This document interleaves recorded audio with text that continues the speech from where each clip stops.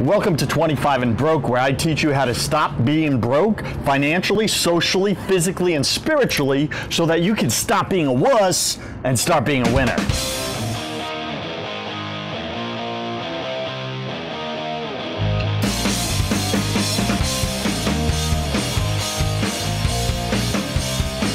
Today we're talking about how to meet the woman of your dreams without scaring her off.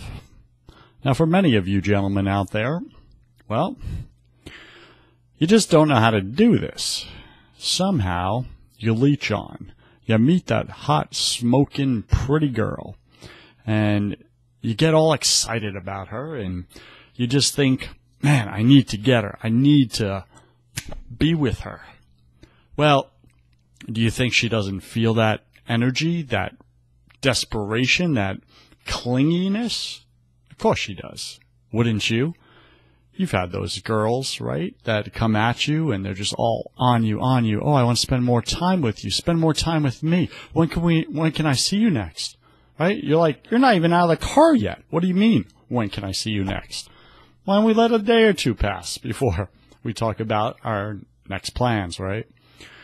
So if that turns you off, because I know it turns me off, then what makes you think that when you act that way, when you behave that way, very female, very beta male, what makes you think that she's not going to get really turned off?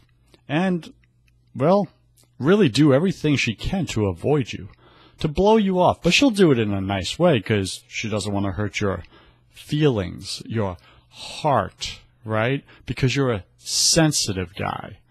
Well, listen, sensitive Sally, if you want to be with this girl, then you need to back off. You need to attract her into your life, not to push at her. If you push at something, it moves away from you. If you attract something, it moves towards you. So if you want that beautiful, smoking hot girl to move towards you, then you need to practice, and develop the skills of attraction. Now, there's so many things out there that you can learn about attraction. Google it. How to attract hot girls. How to attract females. How to attract the opposite sex. Look at some of these things. Obviously, not everything's going to apply to you, but a few will. Take out the gold nuggets.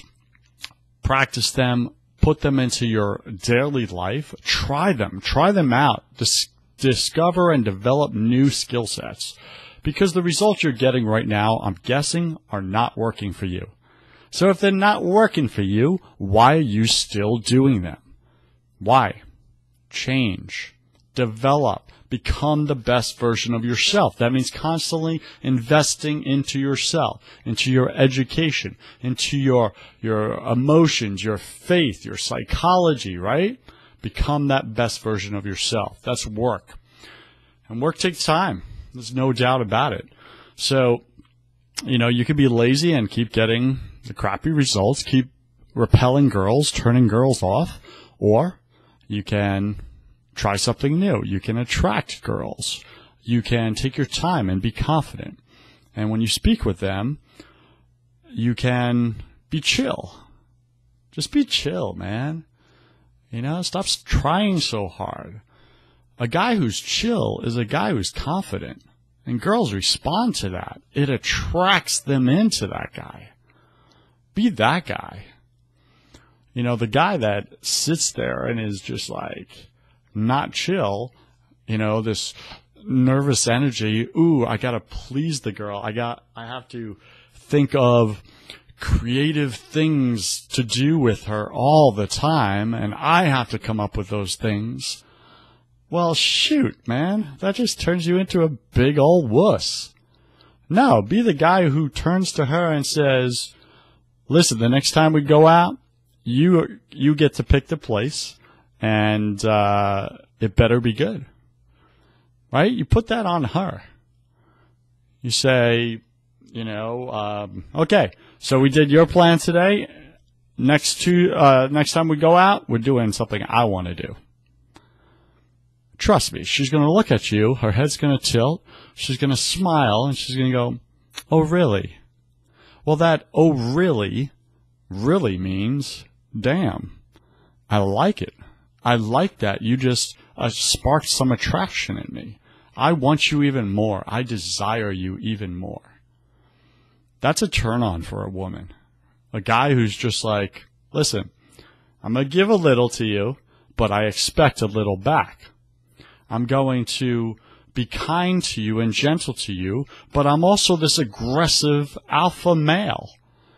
And as an alpha male, I have my life, I have things I like to do, I have things I do well, and those are not things I'm going to sacrifice and remove from my life just because I'm inviting you into my life.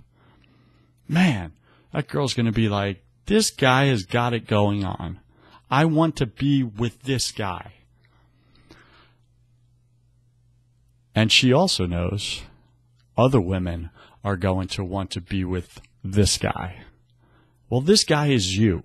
So imagine that. The girl that you want not only wants to be with you, but she's also thinking in the back of her head that other girls, other hot, beautiful girls, want to be with you.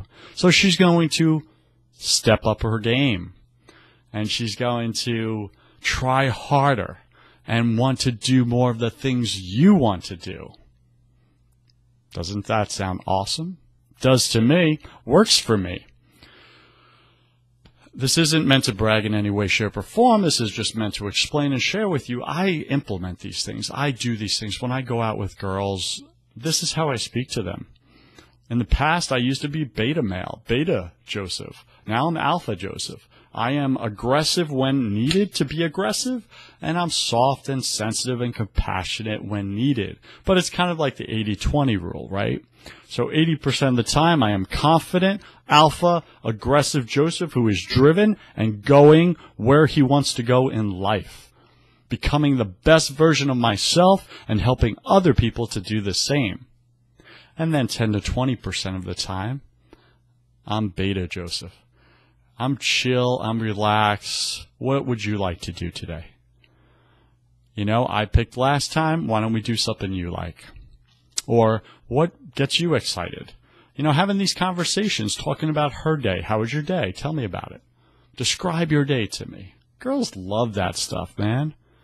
They love to talk about themselves. So do you, right? So listen, develop that and just put it into work, man. Change it up, guys. At the end of the day, you want better results, you want different results, you have to do different actions.